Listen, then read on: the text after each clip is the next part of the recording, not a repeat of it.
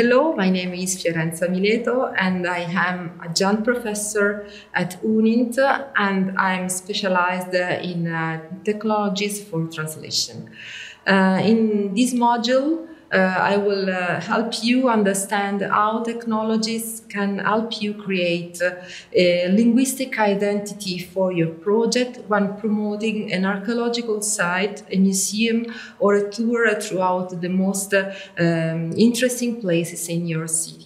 Language is the first means to reach your potential customer all around the world. So providing information in many languages, avoiding grammar or terminology errors, adapting the message to the country in which it will be spread, and maintaining a consistent and linguistic identity is 19% based on the way you will create and translate the material you will use to promote your project. Translation memories, automatic translation, terminology management tools, linguistic quality assessment tools can help you to speed up the process of creating multi-language materials, also creating them to be distributed in various formats, for example, websites, brochure, or audio guides, videos, and so on.